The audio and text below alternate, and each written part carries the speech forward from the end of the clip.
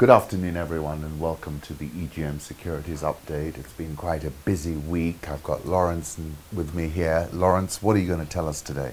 Today we're going to look at the financial markets. We can start off with the calendar today, kind of what we're looking at. But today we are only seeing retail sales from Canada, and core retail sales also from Canada again. So that's kind of like the most important news, high impact news. As you can see, it's in red.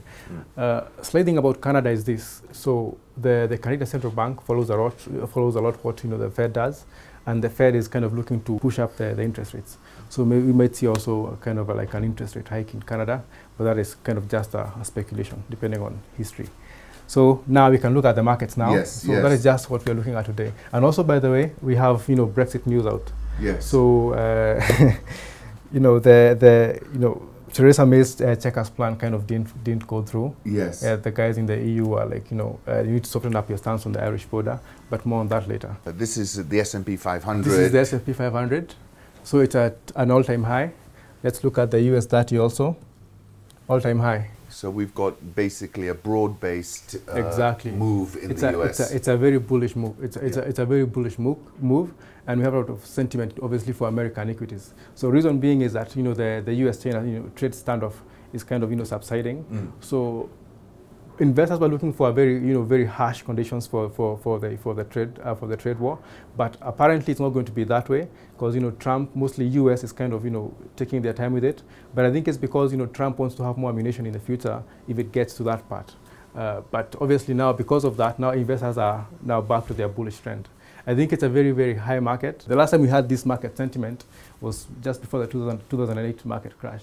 So I think some investors are a bit skeptical in terms of the market. Because I saw an interesting thing on Bloomberg which was saying smart money, they have some smart money index, has not chased this rally. This has been independent of that kind of money flow. Yeah, true. I think what is happening right now in the market is that there's not much in terms of diversification. You can put your money in emerging markets because you know what is happening in emerging markets, but you still want a return. So what do? Put it in American equities. It's kind of like a safe haven. Safe haven. Yeah. There's nothing else you can do with your money right now at this point. Yeah. So you either put it in equities or you kind of just leave it there. And if it's in euros, it might even be attracting negative return. So the only place to go is American equities. The trade war thing is off the table, maybe. So this is why you see this move happening here. The sterling yesterday had a very good rally. This was after very positive, retail sales. So it was up 0.3%, but economists were kind of suspect it's going to be, kind of declined by 0.2%.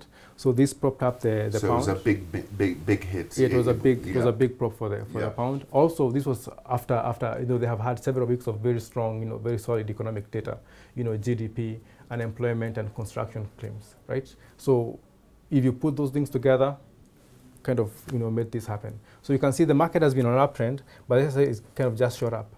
But then again, now it's kind of retracing, mostly because of Brexit fears, and also it's on Friday. It was interesting because the body language from that Salzburg summit, Theresa May was by herself, but yet the market is looking through that kind of thing at the moment. Exactly. Yeah. So the EU leaders they're not saying that they are having a hard stance on Brexit. They're just saying, okay, maybe we need to revisit some things before we have a Brexit. And also Theresa May is, she was all out and saying, you know what, I'm ready for a no-deal Brexit.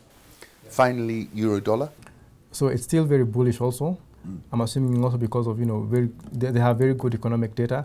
But for the euro dollar, I'm kind of trying to look at, Italy and kind of see what is going to happen in terms of their politics.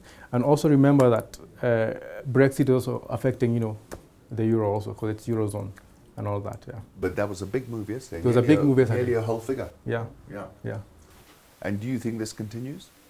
Not really. No. I don't think so. Against the dollar, yes, but not against the pound. Okay. I think I'm still very bullish for the pound. So you should be selling euro sterling? Yeah. But mostly people don't kind of trade that way. They kind of look at it euro dollar and pound dollar, and then just the euro sterling is just for correlation in terms of knowing what do I buy here and what do I sell here. Thank you very much. Okay, awesome. Pleasure. Pleasure to meet you.